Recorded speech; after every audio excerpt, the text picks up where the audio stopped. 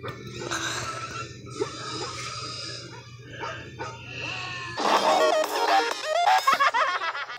what is up, guys? It is Pear, the most extreme gamer of all time, and you guys forced me again to play Hello Neighbor. I've played this before. Apparently, they've done some work on it, and it's different now. Well, I mean, just changed a bit. Not completely different.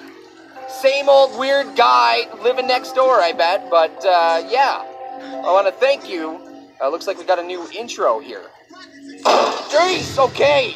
Didn't your parents ever tell you not to slam the door? Oh, I think I was dreaming. Okay.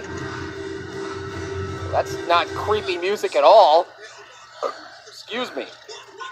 Whoa. Is that yeah, it looks like a letter. Wonder who that is from. I'm assuming, oh, can I get, okay, oh, okay, yeah. Cool, hold E to pick it up. Okay, got it. All right, another cutscene.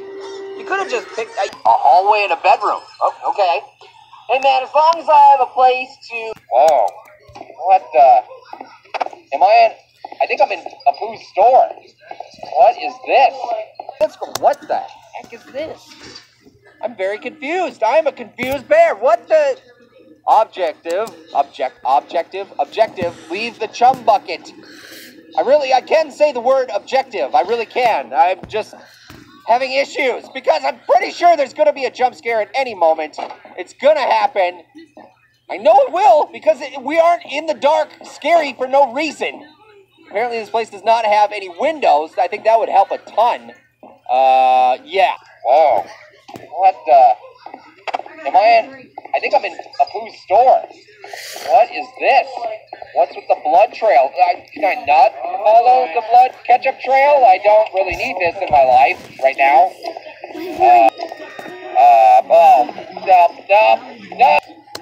But there's a car coming in. There's a creepy dude with some defective binoculars, apparently. Okay, turn on electricity, check inside, move stuff inside, take a nap. Now that's what I'm talking about. This is my kind of game. Okay, I must have just moved to the neighborhood. Okay, let's open this up. Get some lights on in this mother.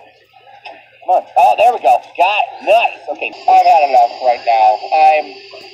I think I'm winning the game, and then I'm not. There's more jump scares. I just don't need it in my life right now.